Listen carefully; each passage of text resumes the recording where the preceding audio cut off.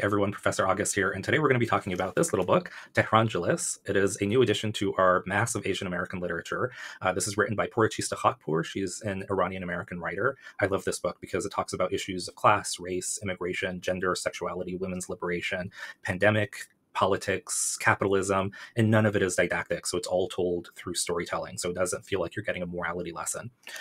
Tehrangeles is a term that refers to specific regions of Los Angeles where there are huge amounts of Iranian Americans. So Beverly Hills, Bel Air, parts of Tarzana, Encino, Sherman Oaks. In certain parts of Los Angeles, there are like 10% of the population that's Iranian American, and then certain parts are like 40 or 50% Iranian American, and it spans all sorts of religions. So Muslim, Jews, Christians, Baha'i, Zoroastrians, non-practicing, non-affiliated, atheists. We have the gamut of Iranian Americans living in that part of Los Angeles. So the plot of the book is really interesting because it takes place during the pandemic, and it was written in real time during the pandemic. So what we all experienced a few years ago during lockdowns and quarantine, that's what the characters are going through. But it's not really a book about the pandemic. It's just, if you can imagine Little Women, the four sisters from that book, thrown into a scenario like Schitt's Creek, the TV show, where these people are really disconnected from one another, but because of global circumstances, they're thrown into a house together.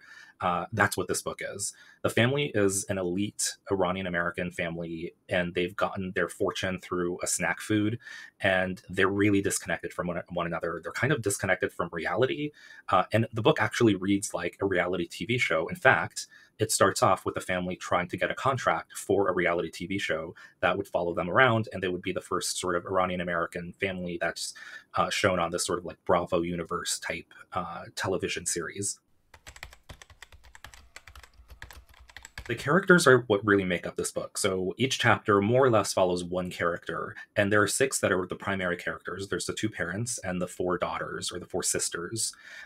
The mother, Homa, she is kind of like the most normal of the family. She's really depressed. She's not really taken by money. She spends most of her time just like napping and sleeping and keeping her distance from the family.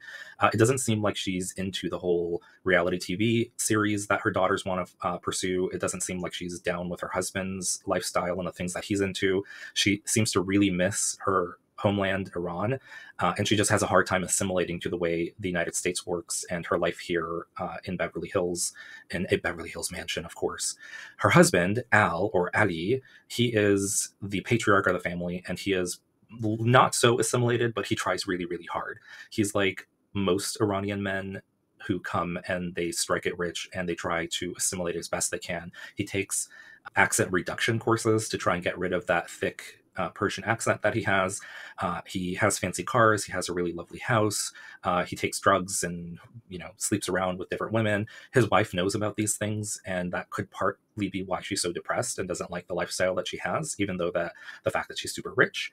Her husband, though, is this magnate. He creates this snack food called Pizza Bomb, Bomme, because it's fancy, like the French. And he discovers this idea, or comes up with this idea, after going to the Northridge Fashion Center, where I spent many a day after school when I was growing up, going mostly just for the air conditioning because the valley is super, super hot. And so he comes up with this food snack and then sells the idea and becomes super rich. And then he and his wife have four daughters, and the four daughters are a hoot, and some of them are really difficult to deal with and hard to read about because they're all characters that we all kind of know really, really well. The oldest daughter, Violet, or Banafshe, is a model. She is arguably the most beautiful of the sisters, or at least that's the perspective we get from a lot of the ancillary characters. And she's very curvaceous, and she is a junk food addict. So she only eats sweets and candies and really bad foods. She's gaining weight, so she's thinking about becoming a plus size model. And like her entire world sort of revolves around food and the modeling industry.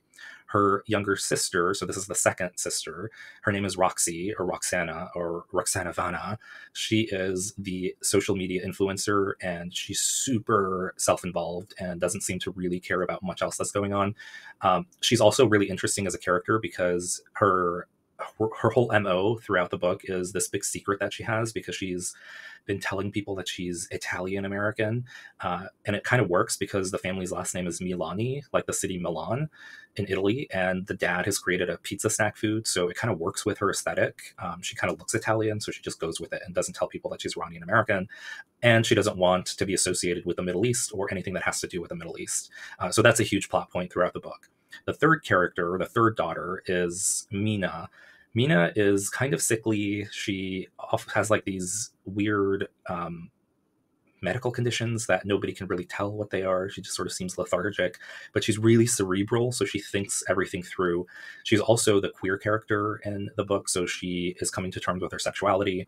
And she's also kind of a stealth social media influencer because she is super involved in different K-pop groups online, and has all these profiles that she can tap into and create different personas for herself. So she has a huge following, just nobody knows that it's her doing it. And the last daughter, the youngest one, Haley, or Hale, she's just a hoot. She is this young thing that doesn't really understand anybody or anything. She's super self-involved, and she's super into fashion, making herself fit, and going down this like Instagram health kick. But the issue is she becomes a right-wing nut job. And so the fact that the book takes place during the pandemic leads to a lot of interesting conversations between her and the family, because you have a group of people who are dealing with reality, and then you have this right-winger who is just like, nothing is real, nothing that's happening in the news is real. And so the family has to contend with her.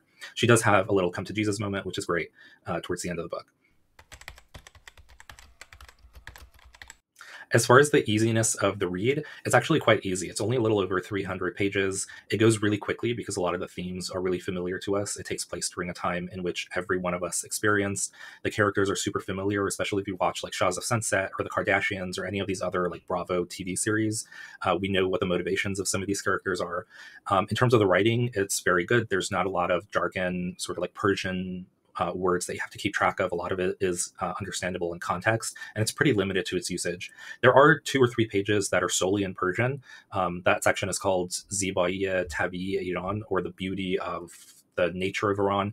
And it's from the mother's perspective, Homa, where she talks about her desire for people to put aside their politics and prejudices and just focus on a country's beauty. And if everybody could do that, we would live in a better world. So it's just like a 2-page section that isn't accessible to non-Persian readers, but the rest of it is super easy to get through.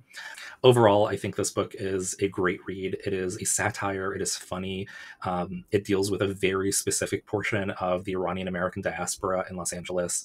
It has a great sense of morality, right versus wrong, what we as Americans have to deal with capitalism and gender and sexuality and politics. I'm really curious to have people read it and see what they think. And I'm just glad that we have another Iranian American voice added to the mass of Asian American fiction that's being published. All right, guys, thanks so much for watching. Don't forget to like and subscribe below. Catch you in the next video.